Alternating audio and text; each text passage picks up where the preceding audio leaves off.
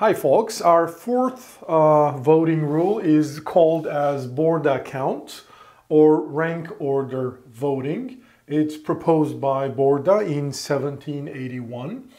Once again, voters rank candidates.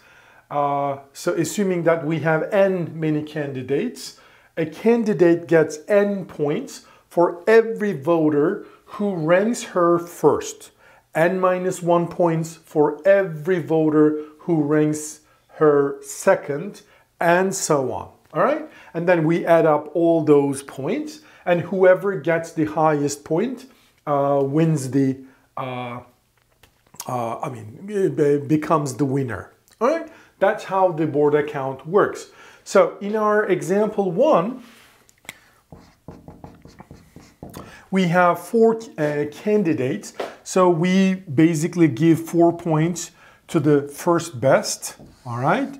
And then 3 points for the second best, 2 points for the third best, and the last candidate gets only 1 point, all right? So in this case, for example, what is the Borda count of candidate A? Well, 3 people ranks him first, so 4 times 3, remember for each voter he gets 4 points, so 4 times 3, 12, plus 5 people votes him first again, and so 5 times 4, 20, plus 7 people votes him last, and also another 6 people, so 13 people votes him last, so 13 times 1 plus 13, so basically this is 35 to 20, 55 points.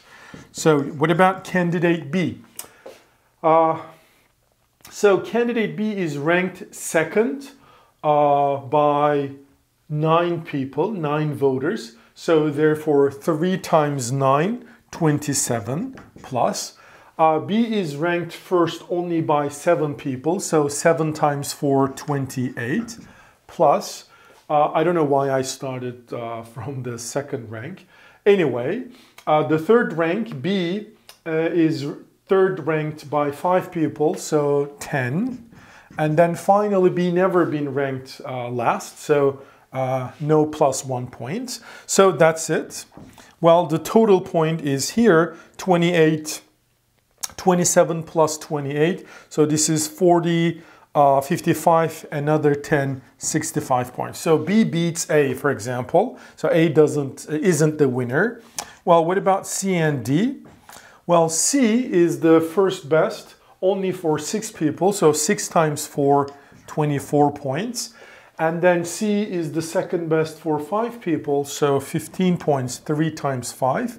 And then C is the second best for 3 plus 7, 10 people. So 2 times 10, 20. So this is 24, 15. So I have 39 here. And then another 20, I have 59 here. Well, it doesn't beat B. Well, what about D? I don't think it's going to cut because D is never a first best. It is the second best for 7 people, so 3 times 7, 21 points there. And then 6 people puts him the third best, and so it's 2 times 6, 12. And then finally 8 people ranks him last, so 8 times 1. So I have 20, 41. So that's it. Well, as you see, the highest point goes to candidate B, and hence candidate B is the winner under this preference profile. All right, so therefore Borda count is going to select alternative B in this case. Well, what about this case? Well, exactly the same thing. 4 points, 3 points, 2 points, 1 point. Remember, as long as we have n many candidates, n minus 1, n minus 2, etc. And then all we have to do is just multiply the points and the number of voters and the rank of the candidate, add them up and calculate the Borda count for each candidate, and then the highest, the candidate who gets the highest point becomes the winner. As simple as this, okay?